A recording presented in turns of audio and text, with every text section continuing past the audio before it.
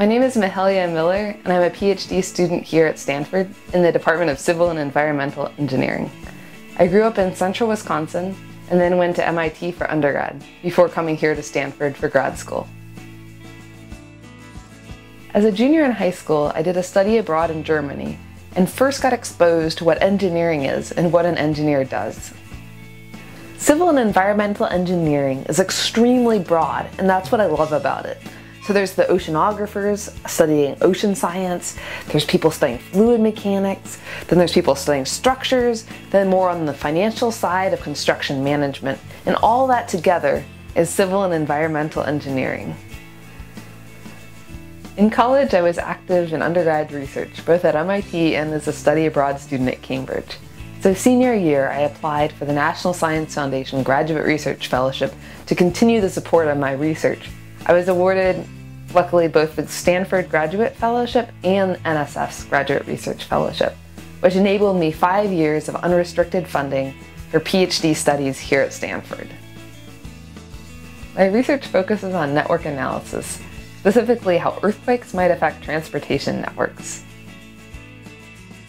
We're paying really close attention to those high damage cases that really might affect the well-being of the Bay Area. These fellowships have really given me the freedom to start exploring some of my interests in other fields and really bring that into my research. One particularly influential course was a CS course in social information networks, where we learned how to really expand how you can study huge networks.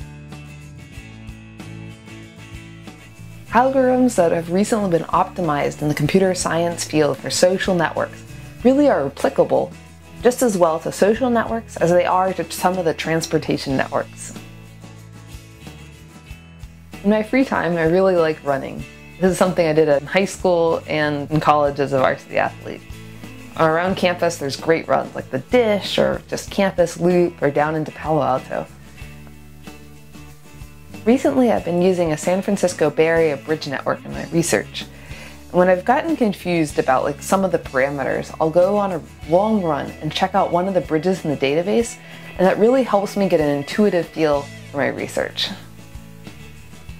My research will help inform the decisions of the State Department of Transportation as well as local transportation agencies. The idea is that the network will be stronger, so when a real disaster strikes, we'll all be better off.